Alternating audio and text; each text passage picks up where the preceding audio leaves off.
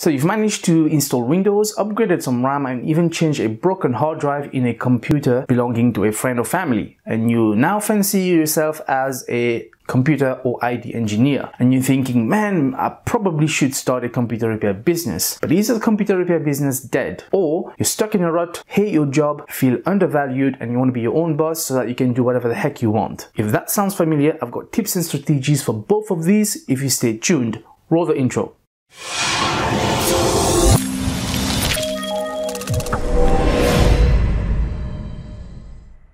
Hey HealMyTechs, welcome. This is Ash from HealMyTech, helping you go from newbie to techie. On this channel, we do repairs, reviews, and tutorials of tech, including sharing entrepreneur tips and strategies to help you unleash your true potential. In the description below, you will find timestamps for your convenience if you want to skip ahead to specific parts of the video. But I would be grateful if you watch the whole video at least the first time. Okay, back to today's topic. This is kind of a follow-up to my previous video, which I talked about my origin story entitled The Pursuit of Degreenness. So check it out up there or in the link below. I talk about how I did not have any experience or training or qualification in tech and how I joined from a nursing background. So if you watch that and then come back to this, it will make more sense. But here is the first disclaimer. I am not the world's top authority on business or business setup. There are people far more experienced and far more successful, and what I do advise is you study it, take courses, watch tutorials, read up, and ask established business experts in their field. However, I am setting up, I do have a little bit of experience, and I'm quite confident that the tips and strategies I'm going to give you today is quite relevant and is quite helpful, and hopefully you will be able to confirm once you do get to your official resources. Also, although I will be talking about the computer repair business or industry, a lot of these tips and strategies are going to be relevant and applicable to any business field that you want to start. The golden first question: is there a difference between self-employment and running a successful business? And what do you think I am doing? When I started, quite a lot of people asked me, how's my business going? And I used to tell them, I don't have a business, I work for myself. And they looked at me quite puzzled. And I don't want to go into the official academic definition.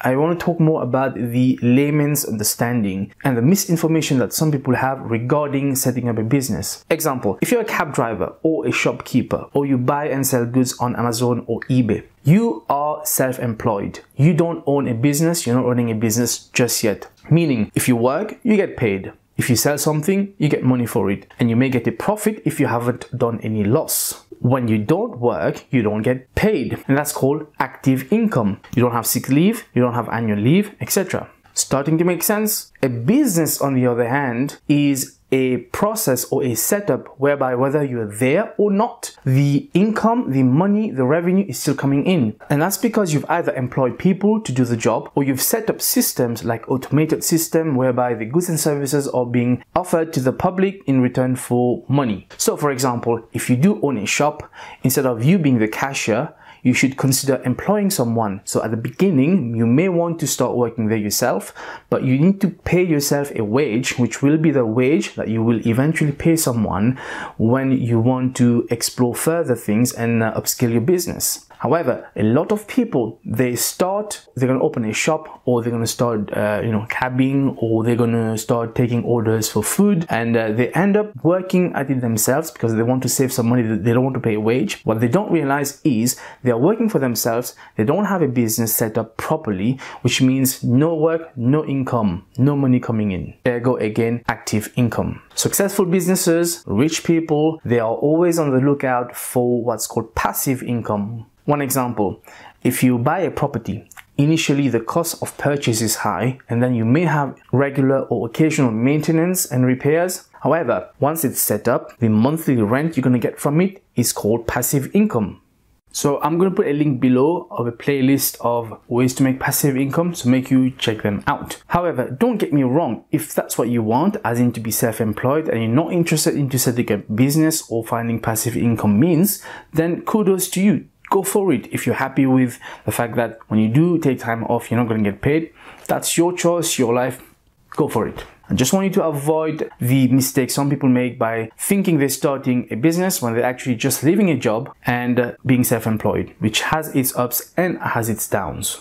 Okay, so like I mentioned before, when people ask me, why don't I just open up a shop, like a traditional high street shop with a banner, advertising, employ people, etc., etc. And I go to them, no, thank you, quite happy with what I'm doing, because had I gone and opened up a shop, I would have a lot of overheads to consider even before starting to make any money. For example, the rent, wages if I was to employ people, insurance costs, utility bills, licenses probably, council taxes, etc., etc., etc. And that's just a bad idea for a computer repair business. Which leads me to the main point of this video. Is the computer repair business dead? Short answer, yes. But wait, there is a longer no answer, and I'm going to elaborate. This traditional business model of opening a shop on a high street and getting people to come in, bring their computers to repair, whether it's laptop computers or tablets, that business is dead. There's no money in it. And if you don't believe me, walk on the high street, see how many computer repair shops there used to be and how many of them have actually turned into maybe just a phone repair shop, or they've downsized and rented the rest of the shop as a phone repair or even as other multiple businesses. Because the fact of the matter is, the computer repair business is dead in 2017. It's been dead for a while. At least the short version is dead. Okay, here are some reasons why the computer repair business as it is, the traditional way, is dead. So number one, computers, laptops, desktops, even tablets are too damn cheap for you to consider repairing your older one. An example, a laptop LCD screen is damaged and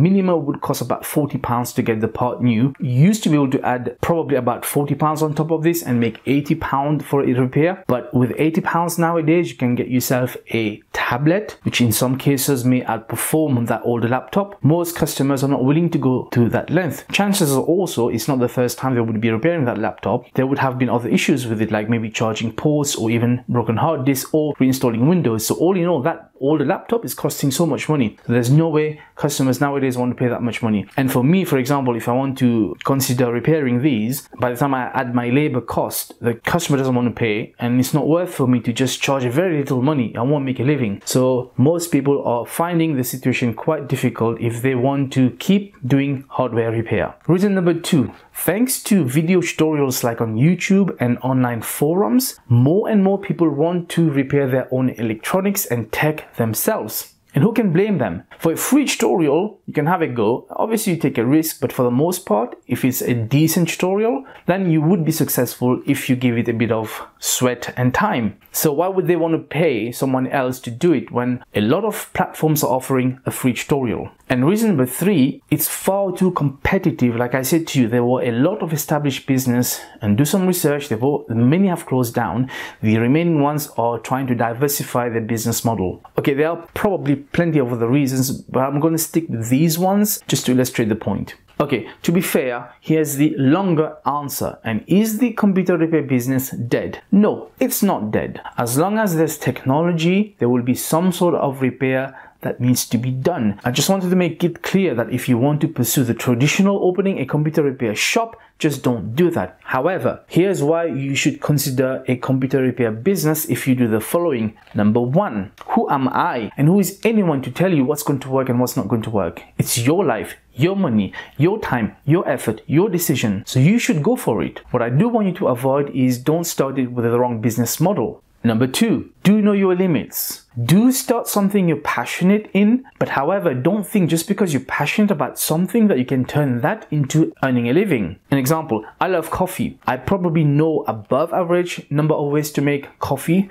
I can roast, coffee fresh, and I can grind them and brew them quite different ways. And I love going to coffee shops. Does that entitle me start or open or run a coffee shop? No, just because I'm passionate about coffee, I love the taste, and I know a little bit about going to coffee shops, doesn't make me any better skilled in that field. However, if I want to, what I should do is go and work in a coffee shop, all the various levels, and then decide whether I want to start a business to operate a coffee shop. That I could do. But just because you have a passion about computer repair does not mean you can turn it into a successful business. Number three, if you're considering a business, despite all I've told you, if you're considering even a computer repair business, then here's the advice. If you have a job, don't quit the job. because that job is bringing in income which you continue to fund your business. Also, in this bad economic time, it's not a good idea to just quit your job. I know the frustration. I did it. I just quit my job with no preparation, and I know quite a few people who are so frustrated with their jobs that you're very tempted, but I do advise you don't do that. What you could do is, if you really hate your job, look for a different job, a less stressful one, and put some time aside to work on your business. But just don't quit it thinking you will make it big. Quite a bad idea. However, if you're very confident and if you've started working on your business or your self-employment and it's going okay and you need more time, then you could consider reducing your full-time job to part-time. So that way you keep some income coming in and you can also work on your business. Number 4, still thinking about doing computer repair? Go for it.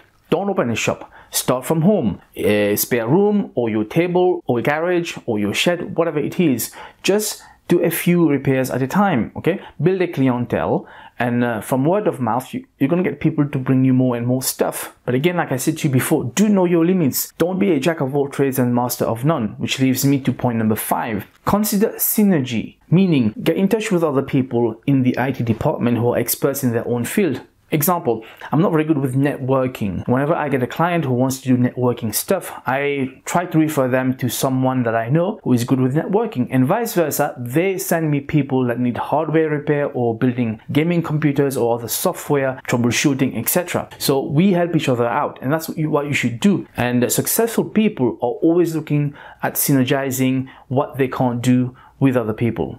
Advice number 6. You should start a business or computer repair business because this is the best form of practical marketing. Once you're out there, you're going to know what people actually want and you're going to be able to provide them that service or that good. One of the best business advice I ever got was to be successful in business, you have to be in business. And I'm going to put a link below for you to check that video out. And I think it's so simple and yet so profound and so effective. What I mean is this: when I first started, for example, all I was doing was minor repairs and upgrades and installing Linux, etc. When I was going to my clients' places, they used to give me other things like tablets and TVs and printers and other tech stuff which I had no idea how to fix. And then gradually I started getting a lot of different stuff which I saw a chance for those various other things which people want. And if you start with an original idea, chances are you're going to end up selling a good services which you did not start with. And that's the beauty of business. You never know what's going to work out for you, but you have to be in that game to be able to play it. Standing outside and looking in is not going to get you anywhere. Do start it. It's going to open your doors. Advice number 7, I think we are. Reevaluate your business model. And I'm also going to put a link below for a case study that they did with someone who wanted to do some desktop publishing. Now, you don't always need big capital. Sometimes you need no capital to start a business. Because if you think you have to get these thousands of pounds to start a business, then you may just have the wrong business model. I started with practically nothing because some of these things which I was working on I already had. So you could say I had a zero capital start of a business. Advice number 8. Aside from the fact that you can find products and services which you did not know existed and you may start to trade in them, you will also find fields which open for you. As an example, when I first started, I had no idea I would be doing YouTube one day. And when I started, YouTube was just for sharing my knowledge with you guys. But since then, I've been learning videography, photography, online marketing, video editing, selling of goods and services online, and a lot more. And all these things are giving me more platforms to consider passive income sources. And that's exactly my point. Once you're in the business that you want to do, you will see not only you're going to find goods and services, but you're going to find fields that you could go into. Now, if ever I have to change career one day, I will have so many choices, I wouldn't know what to do, which is a good thing. And I think we are on number 8 or number 9 now. I'm not too sure. If you do want to start a business, find your USP, your unique selling point. Mine is this: the fact that I film all my repairs with the client's permission and confidentiality respecting, and I upload them onto YouTube for them to see and for others to benefit from. My clients like to come to me because of the trust and transparency that I provide. They prefer me over many other shops, and I can understand why, and I want to keep it that way. Now, if I was traditional and keep taking a lot of different repairs, I would not have time to do the video tutorials. So I usually tell my clients that your device will take a bit longer because I want to film them. Is that okay? And most of them are fine with it. If it's in a hurry, sometimes I just do it and I don't film it. Now, A lot of businesses may not want to do that. And I'm also quite happy to keep doing this. I'm not interested into creating a big network of local repairs as much, because I'm far more interested in the online education presence, which is what I'm doing right now. Furthermore, it has provided me YouTube AdSense revenue, which is great. And that was really helpful when we had, and we still have, the family health issue. But that's giving me more opportunity and more encouragement to continue looking into creating more passive income sources. So in conclusion, going back to whether you should start a computer repair business or any business, the main advice is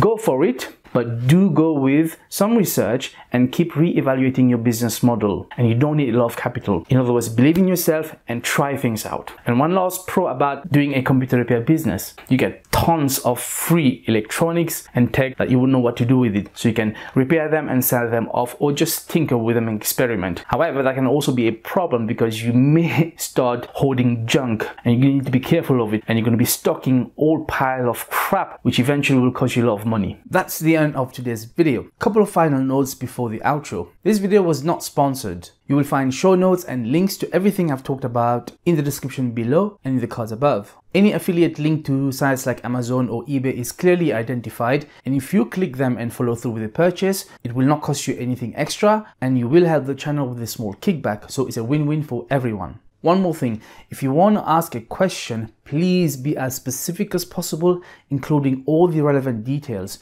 You can check out this video, which I did, called The Art of Asking the Wrong Question, where I address this very common problem so we can help each other out without getting frustrated and wasting time. That's it for today, folks. Like, dislike, share this vid and comment below.